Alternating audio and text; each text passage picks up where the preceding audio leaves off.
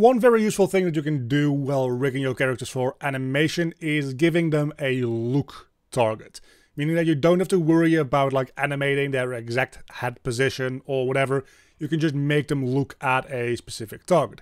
This especially also comes in handy if you want to drive this in real time in your actual like gameplay. Because you can just tell your character, hey, look at a certain position, and they will. Unreal actually has a built-in node specifically for this purpose. You give in the bone that you want to deform with. In this case, it will be the head, because we're using a look target. But if you're using this for like an aim target for your gun, you'd obviously like use your hand or whatever. And then you set up your primary and secondary axes. These are the direction that it should be considering for it being forward and up. Then you simply give in the target for both axes. These can be two separate different transforms if you really wanted to.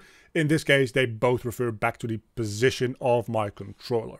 These axes you might need to play around with a little bit depending on the transform of your bone, things like its internal roll value, or even how they're lined up in world space.